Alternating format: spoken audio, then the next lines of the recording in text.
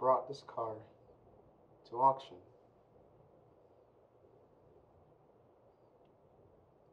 You said Q found the car. Yeah. Yeah, but that's all she saw. You said you told her almost everything. Yeah, almost is a relative term. What the hell are you doing? What? Nothing. Do you know who bought that car at auction? No. I don't know if it's sold. I have no visibility of that. Well, not anymore at least. Okay, you can't show anyone this. You understand? I mean, this can get me in a lot of trouble, man. I'm counting on you. You don't need to worry about me, Max.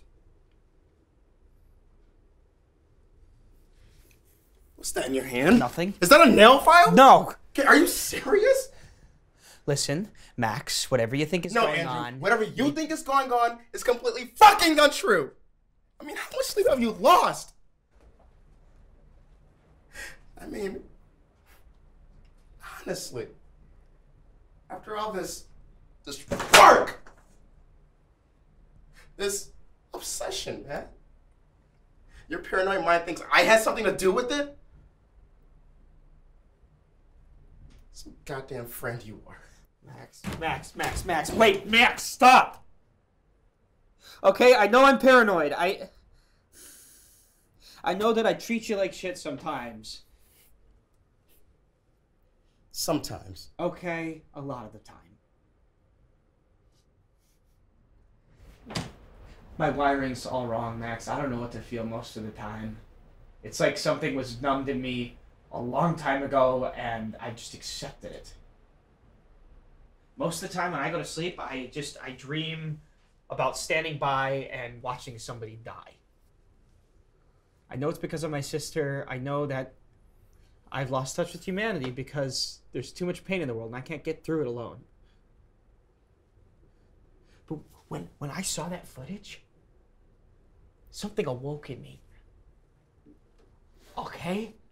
I've never wanted something so much in my entire life. I need to know more. I need to know the truth. I need to feel like I've made a difference just this once, okay? That I didn't just idly sit by and watch a piano fall on somebody's head. And I'm so sorry for all of this.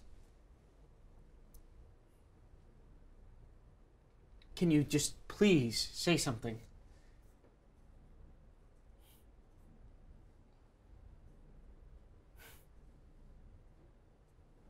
Can I borrow your car? Yeah, yes, absolutely. I gotta get something out of the back seat first.